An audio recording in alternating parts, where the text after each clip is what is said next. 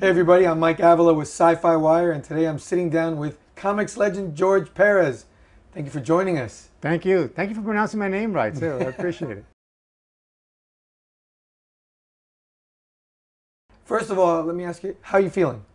Much better now. Obviously, I've had a few health issues and a couple of health scares, but hanging in there and if nothing else, taking care of myself because there are too many people who seem to really want me to stay around. Good. As one of your many fans, I'm sure we're all very happy to hear that. You know, when you took over the book, a lot of people probably don't remember this or are too young to realize this, but she was really a second-tier character at the time for DC in a lot of ways. Wasn't selling great. A lot of people suggested that they kept on publishing the book despite the low sales just to maintain the publishing rights to it. And then you came on board and that changed quickly. Could you take me back to the pitch that you gave DC for taking over the book? Like, how did you sell them on you, George Perez, coming on and writing and drawing that book? Well, actually, it wasn't really a hard sell. They were already committed to having Wonder Woman get a reboot after the Crisis on Infinite Earth series. I did have a specific Wonder Woman story I wanted to do, but when they decided to devolve the character, I thought that was a story that I would never get to do. And it wasn't until they were planning on doing the new Wonder Woman series, and I would visit the offices at DC Comics, and Janice Race, who was the editor at the time of the Wonder Woman series, didn't seem to be happy with the direction they were going to be going. Almost like they had to print the book. It wasn't a book that a lot of people seemed to be volunteering for. In fact, at that point, Wonder Woman was always an assigned book. No one volunteered to do Wonder Woman for the reasons you stated.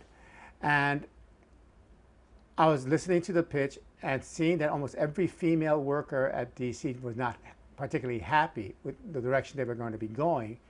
And I was thinking of what was going on at DC since the Crisis on Infinite Earth series, of what was being done with Superman, what was being done with Batman. And I always felt that, that she was, as far as recognition, on a par with them. Most people would know Wonder Woman by name, and of course with the television series. Absolutely. As well. And since I did have that one story in mind, I asked, if you gave me enough time so I can develop from the beginning, would you want me to take over on doing Wonder Woman? That was all I had to ask. Because I was coming off the Teen Titans and Crisis. I was at the height of my popularity and my marketability.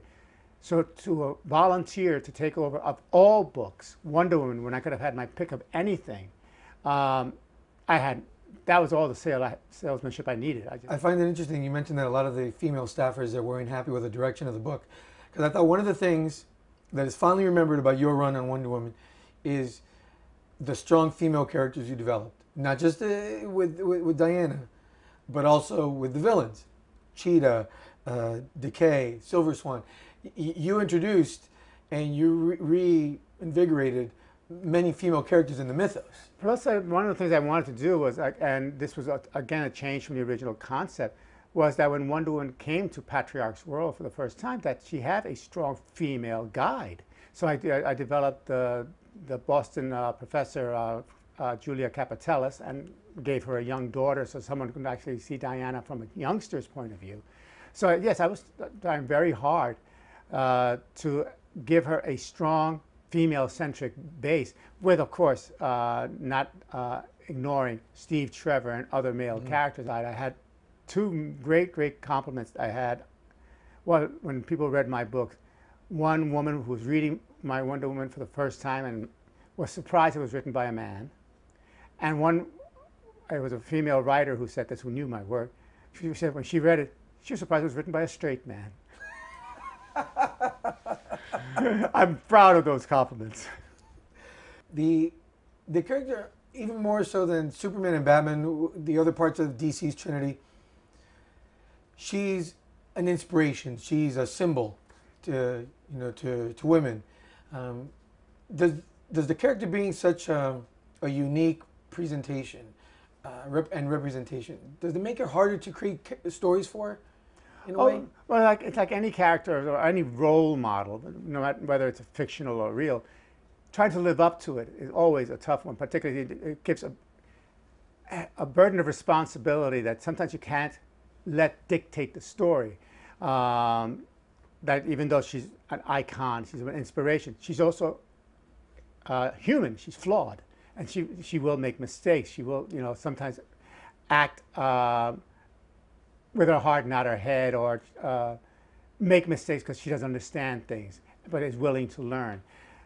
The emphasis on her heroism being, you know, a person who will fight through her fears, and if she makes a mistake, will learn from them and carry on as a wiser person. Thank you very much. This was a Thank you, great Mike. pleasure. Thank you.